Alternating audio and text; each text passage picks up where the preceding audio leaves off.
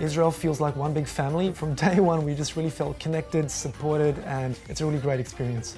I come here just simply because I just want to be a blessing to the people here and Israel.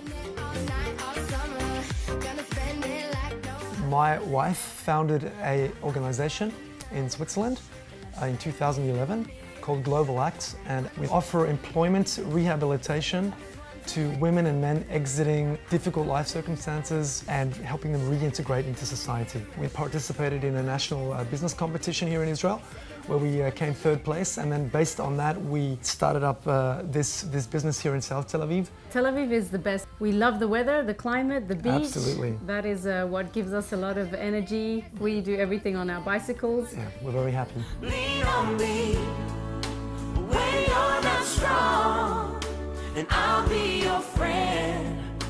I'll help you carry on. What I enjoy most in this journey is actually connecting with the people. So when I walk them there to the physiotherapy center, I actually talk to them and I interact with them, and I really enjoy listening to them. Sometimes we don't really understand each other, but we just gesture to each other and make each other happy. So that's good enough for me, spreading some love, some joy to the people.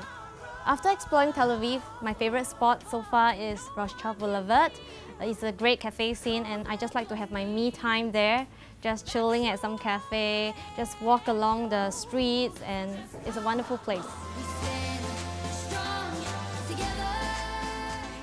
I decided to come to Israel for my volunteering year because I like this country a lot. And I'm working with autistic people. They give you back very much joy. That makes me joyful. But of course it's not all about work.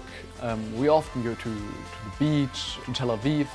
If you want to gain a lot of experience and learn something for life, it's of course a very good idea to come here to Israel and to work here as a volunteer.